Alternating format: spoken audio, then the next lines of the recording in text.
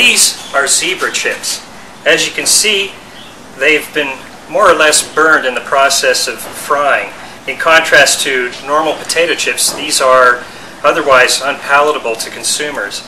They won't harm you, they just don't taste very good.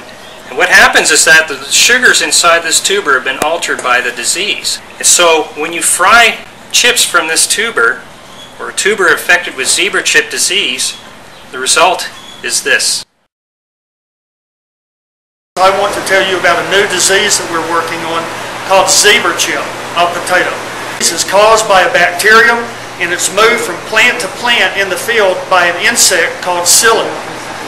This problem is so severe, not only in Texas, but now it's spreading around the United States, that we are getting together a group of researchers from 5 different states, and we also are working with USDA scientists in hopes of being able to come up with a solution for this disease.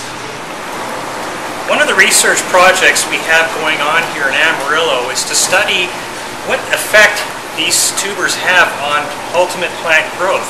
What I mean by that is, when we have plants infected with zebra chip, what happens to those tubers? Do they produce plants themselves? And if so, what do these plants look like? Alright, here's our plant that we think is affected by zebra chip. We look for things such as these little aerial tubers. These are tubers that grow above the ground. And so plants affected by zebra chip will often produce these structures. We, again, pull up this plant and cut them open. This is what you see inside the potato tuber. This is zebra chip. What we're doing here in this room is we're doing fry samples to check the defect levels within the chips. Okay, here's a sample with the zebra chip potato. Fortunately, it's not to a level where we're having rejects, but in years past, this defect right here has cost over $1 million just on my farm. Potato producers all over the United States are losing millions of dollars every year to this zebra chip disease.